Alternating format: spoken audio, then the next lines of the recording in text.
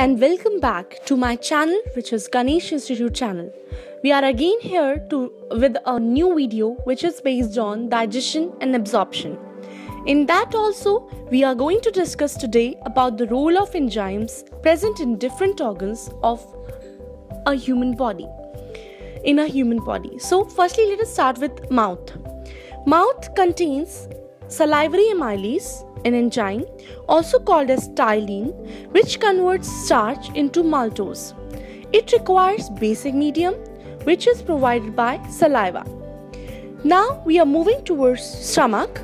Stomach has two enzymes, pepsin and renin. Pepsin is the activated form of pepsinogen, which becomes activated by the action of HCl acid. Pepsin converts proteins into proteoses and peptones, whereas renin converts milk proteins into proteose and peptones. Renin is present in adult humans as well as in calves. Let us move towards small intestine. Small intestine receives bile juice from liver, pancreatic juice from pancreas, and intestinal juice, also called as succus entericus. Liver secretes bile juice with two bile pigments called bilirubin and biliverdin. Actually, liver does not contain any enzyme, but it has bile juice, so it plays a vital role in digestion. So, moving towards the function of bile juice, then we see here that bile juice helps in emulsification of fats and activate lipases. Pancreatic juice helps in the digestion of proteins into proteose and peptones by the action of trypsin, and that also converted into peptides. It contains a series of enzymes. Firstly, we have discussed about trypsin. Now it turns to read about chymotrypsin. Chymotrypsin converts milk protein into peptides.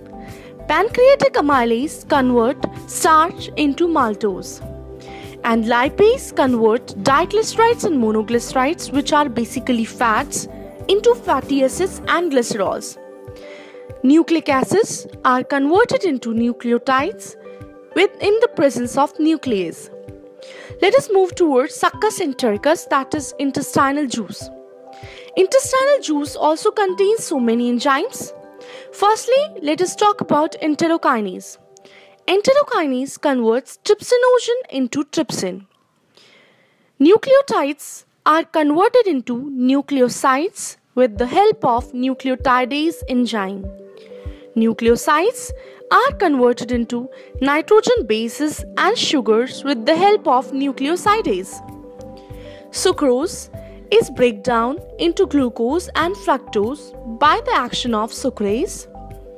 Maltose is converted into glucose and glucose in the presence of maltase, whereas lactose, which is milk sugar, converted into galactose and glucose by the action of lactase.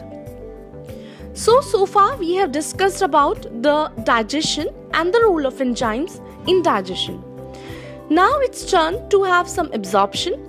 So absorption is done by the part of cecum and colon of large intestine. This absorbed part is used in performing various activities inside the tissues, and this process of utilization is called assimilation. The third part of large intestine, called rectum, is used in storage of fecal matter that is undigested food products. Now the last step is egestion or defecation, which is so-called the removal of fecal matter. In this way, we have discussed about the digestion and absorption in human physiology. If you like my channel, then don't forget to subscribe it, share it, and comment over it. Thank you.